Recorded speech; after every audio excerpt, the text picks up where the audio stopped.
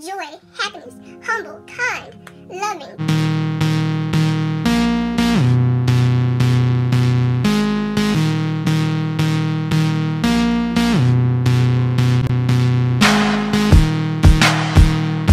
What's up, Jason? I'm back with another video. Today I'm going to be talking about is motivation. The motivation I'm going to be talking about is loving yourself.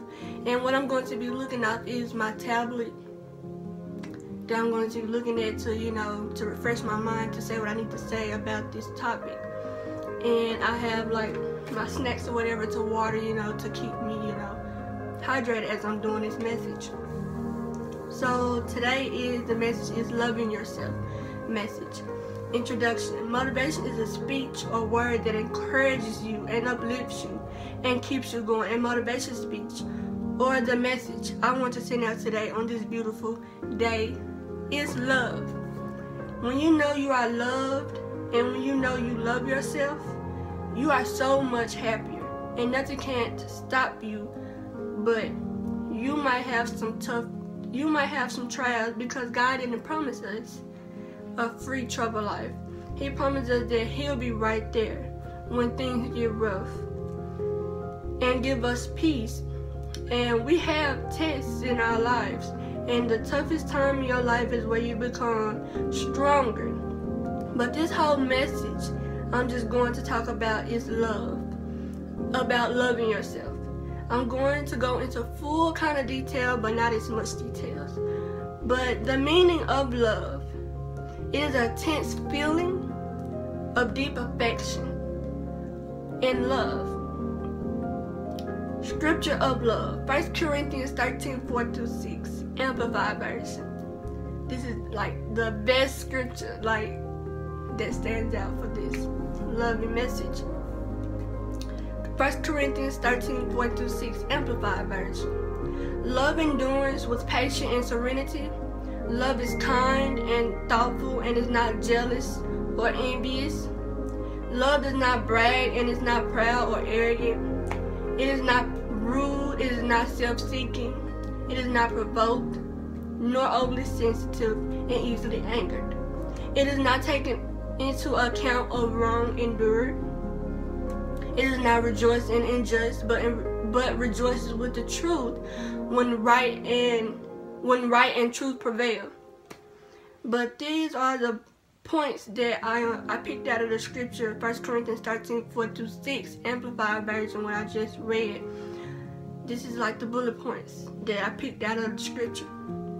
Love is not jealousy, envy, hatred, rude, or arrogant. Love is peace, joy, happiness, humble, kind, loving, thoughtful, believes all things that can happen, rejoices with truth, patience, serenity.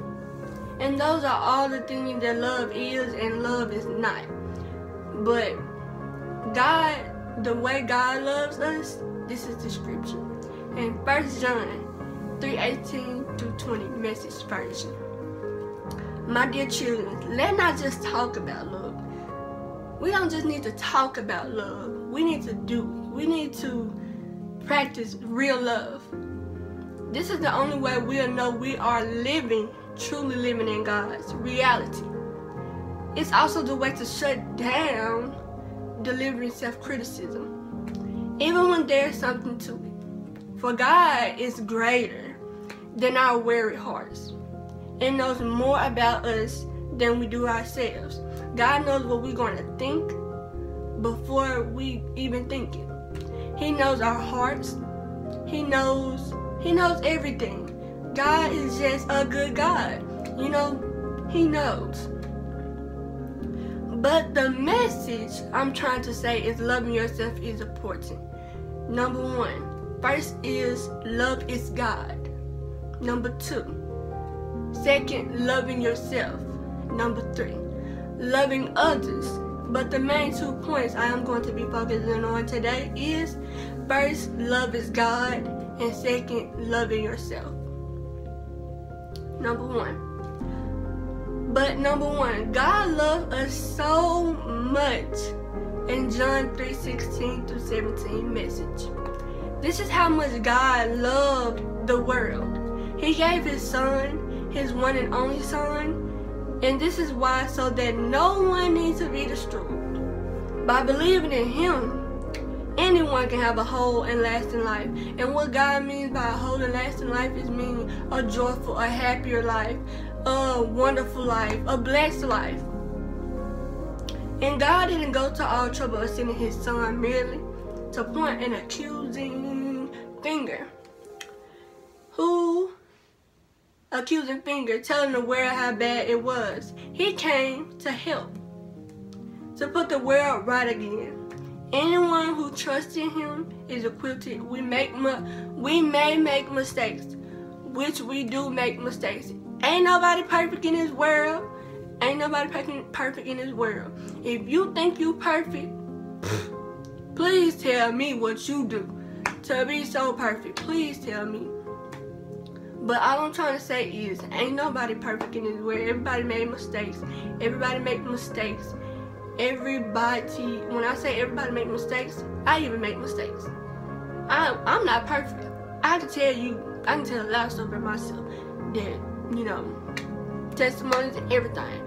But I'm gonna let y'all know I am not a perfect person, and you know, I don't see myself as a perfect person.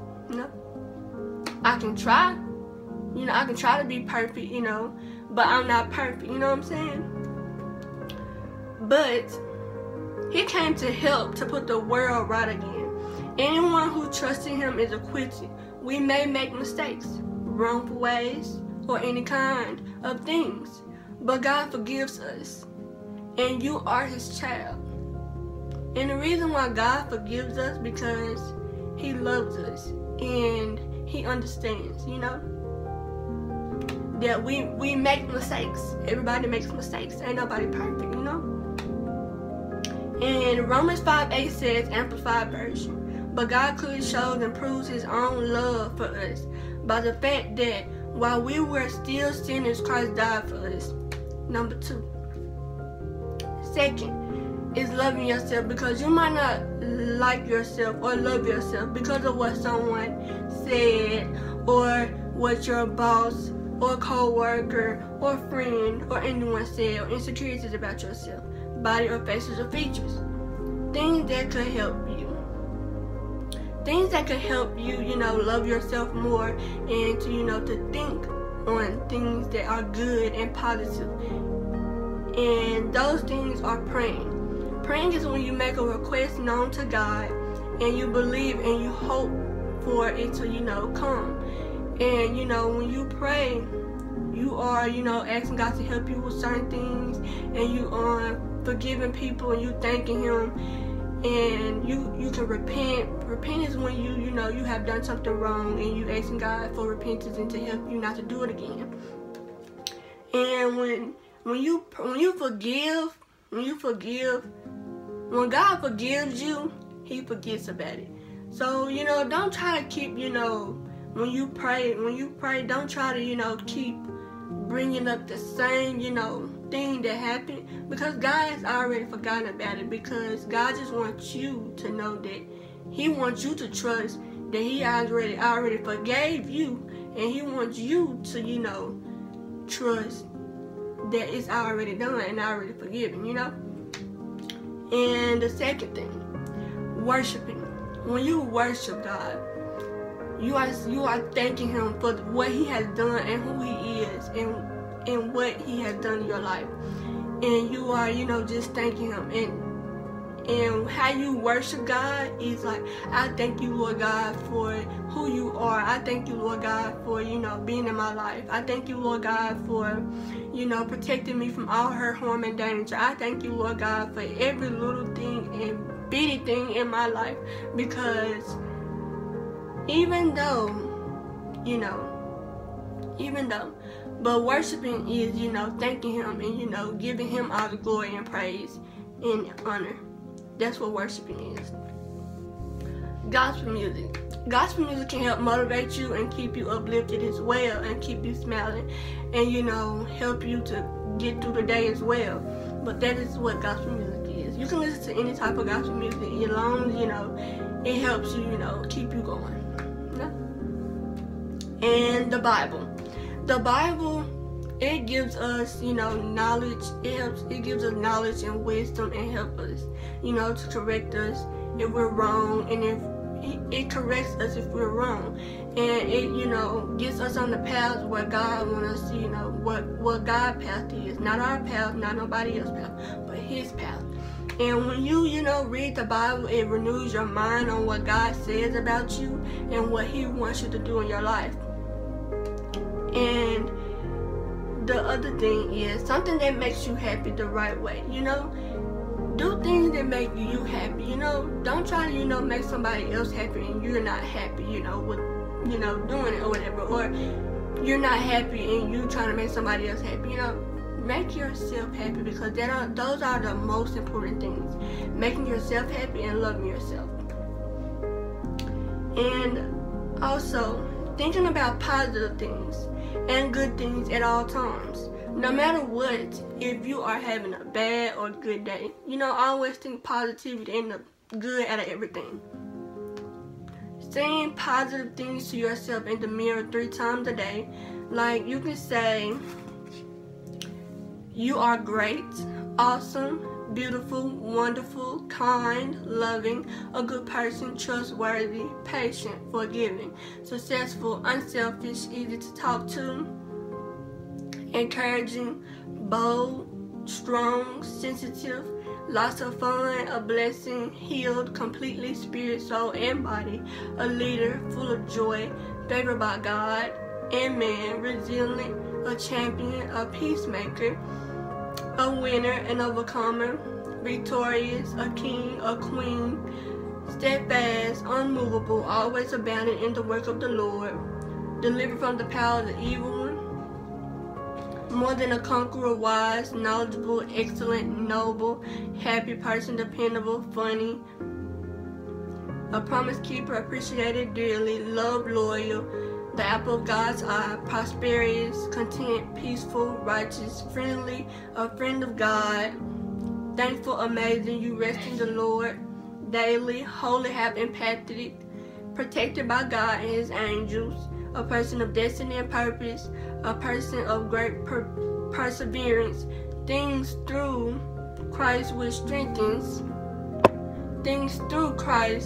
strengthens you, the head and not the tail, above and not only beneath. You come behind in no good things, the present favor and the favor and the Spirit of God is upon you everywhere you go. You are super exceptional, you care, you are reasonable, you are nice, you are a warrior, marvelous, remarkable, fantastic, neat, outstanding, and terrific, sensational, phenomenal, and you have a great smile. And those are all things you can like think on and meditate on, you know, by saying in the mirror 3 times a day, morning, evening, and night. You can say those in the mirror. And also remember that your good days outdo your bad days. Just think about it. You have more good days than your bad days, because your good days outdo your bad days. But also, another thing, once you start thinking good about yourself, then that's when you will begin to say it. And when you say it, you will begin to start to believe it. Thoughts. Stop and think. And think what you are thinking about. Is it good? And if it's good, keep thinking about it. And if it's negative or, you know, not good for you and taking too much of your time, cancel it. Stop it. Thinking about it, and if bad thoughts come to your mind, cast them out, because that's not who you are. You are a child of God, the Most High God, the Bible. But God, the key word, but God, created us all unique and beautiful. But God said some amazing things about us and wants you to know.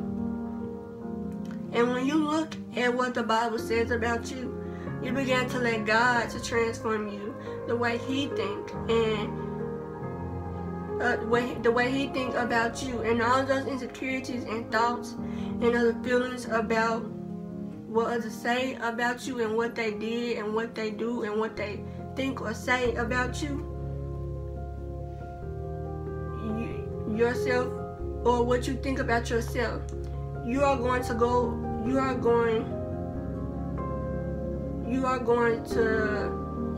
go away, because you know what God says about you, and you know the truth, and God love. You know the truth and God's words, and the only words that only matter is God. But when you begin to meditate on the love of God and what He says about you, love and what He says about you, you are going to be a whole different person when you meditate on what God says about love and what He says about you. Because I'm back, my camera died on me, so I had to get my other camera or whatever. But where I left off is where love and what He says about you, you're going to be a whole different person, because things and thoughts won't get you down or overwhelm you, because you know the truth about what God says about you. And this might take some time depending on how long you have let those thoughts linger into your mind. But no matter what, I promise you, it will get better. If you do these things and trust that God really loves you, and keeping your head up and smiling and speaking positivity over your life, and also you are renewing your mind when you read the Bible. And the Bible is wisdom and knowledge, and to help us in our everyday life. It gives us wisdom, knowledge, understanding, correction, truth, and more. But the topic I was focusing on today was love. Loving yourself, because it is the most important thing about, yourself. Is loving yourself and know how to love yourself, and know who to love, and know who loves you, because God loves us, and He wants you to know that. And remember, motivation is a speech or word that encourages you and uplifts you and keep you going. And the message I wanted to send out today on this beautiful day is love.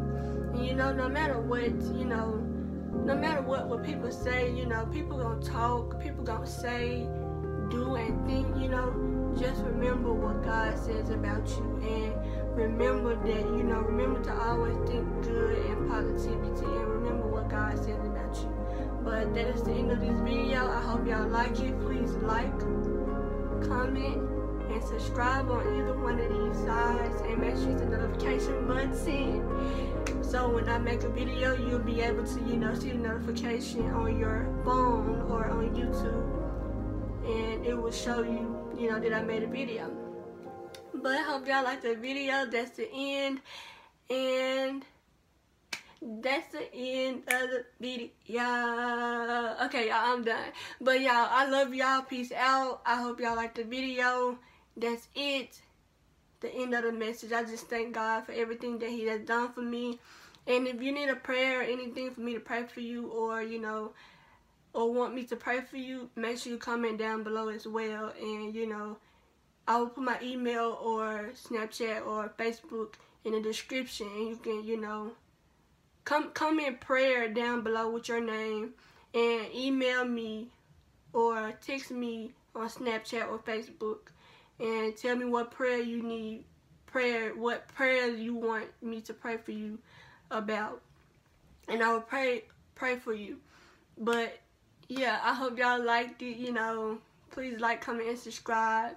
But this is the end of the video. Love message. I really loved it. I hope y'all loved it as well. But we're out. J-Tune.